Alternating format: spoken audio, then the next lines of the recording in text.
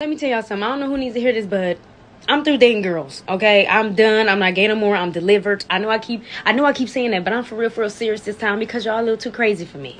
Okay, so boom, I was dating this couple and it was great.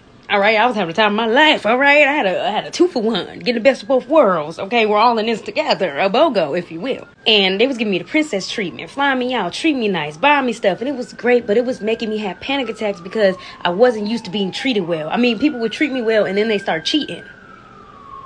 So naturally, I started panicking when they started treating me too well. I'm like, oh, when you gonna start cheating? But they never cheated. It was like they were just great. And I was like, you know what? I got way too much baggage. I need to work on myself. So I decided for us to split, right? So I can work on me. You know, this woman sent me a breakup form.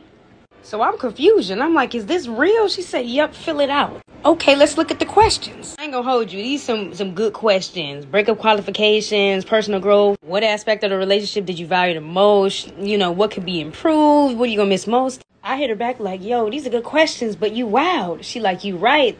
Let me send you the updated version. She sends me another breakup packet that's 14 pages long. My reasons for breaking up: I'm toxic, or Drake dropped a new album, likes losing bad bitches. Do you like seeing me sad? Yes or yes. What area of the streets are you looking forward to returning to?